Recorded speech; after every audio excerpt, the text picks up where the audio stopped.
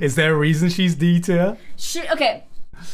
So To Love Ru begins like, oh, your younger sister's like, please, older brother, let me suck your pee-pee. Yeah. And as it's like demons girls come be like, oh my god, I'm here. And your sister's kind of like, I'm still here though.